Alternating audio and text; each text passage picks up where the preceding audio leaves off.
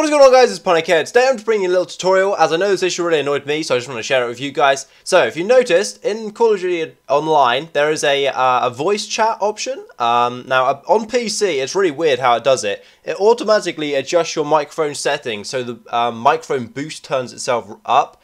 This makes the mic sound really crappy, and you have to manually adjust it. Even if you close the game after, it will still be boosted up, so you have to change it manually. Now today I'm just going to be showing you how to stop your microphone boost and keep your microphone as good as it can sound, basically. So what you're going to do is find your COD Online folder where you've installed all your game to. It should just look like this. This is where your launcher stuff is.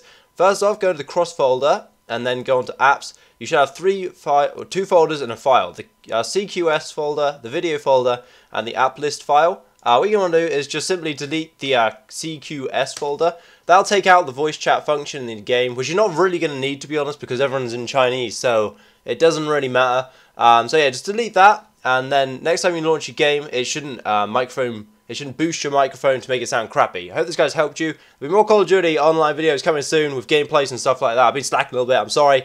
Thanks for watching, and I hope you enjoyed. See you guys later.